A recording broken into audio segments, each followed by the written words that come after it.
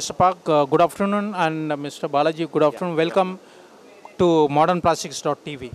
Can you tell me something about hot mold? Basically a Korean company.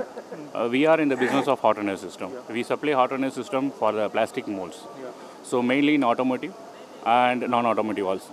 How long has been hot mold operating in India, sir, and what is the market percentage presently in India? We are in India from the last 8 years. Our major share is in automotive sector, and we are almost 20% of the hot runner market is there. You being the first time attending this die mold exhibition, what made you think to attend this exhibition in this many years, though you were in India but never participated in this exhibition, sir?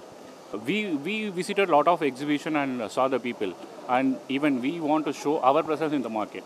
Even though we are supplying to a lot of customers and OEMs, but we want to show ourselves in the market. Is hot mold displaying any new technology in this exhibition, sir?